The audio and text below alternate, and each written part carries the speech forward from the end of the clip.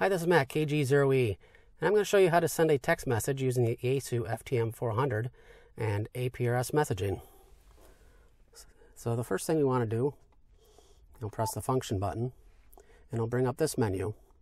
And there's multiple pages on this menu, so if you don't see the message option, you can use forward or back to navigate to it. But we want to get to this messages. And this will show you all your messages that you've sent before. These are mostly ones I've been trying to test for this video.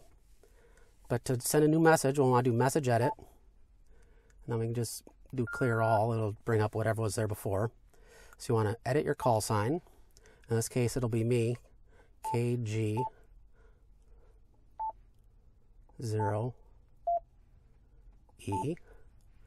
And because I'm sending it to my phone, the SSID will be 4.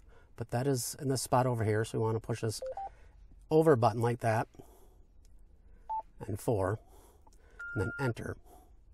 And then we want to edit text, and then we can just say testing.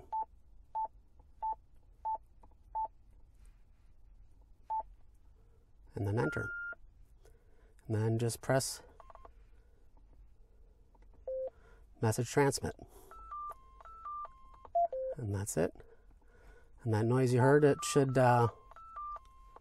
be getting the acknowledgement that I went through. And you can see here, it made it. And now I can look at my phone and see that it showed up here. You can see it says testing. And then I can reply on my phone and show you what happens when you receive a message. So I'll say got it. And the message will just pop up like that. If you want to edit or reply, you can just do reply. And then you can edit the text. And then just like, it doesn't delete all the text, but you can just type over it.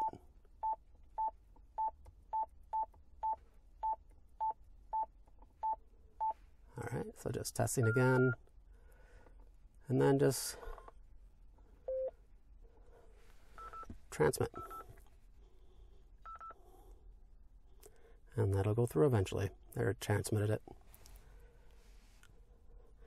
So when it pops up with the notification that you got a message, if you just ignore it, it'll just go away if you don't want to reply. So anyway, that's how you send a text message to another radio using APRS messaging.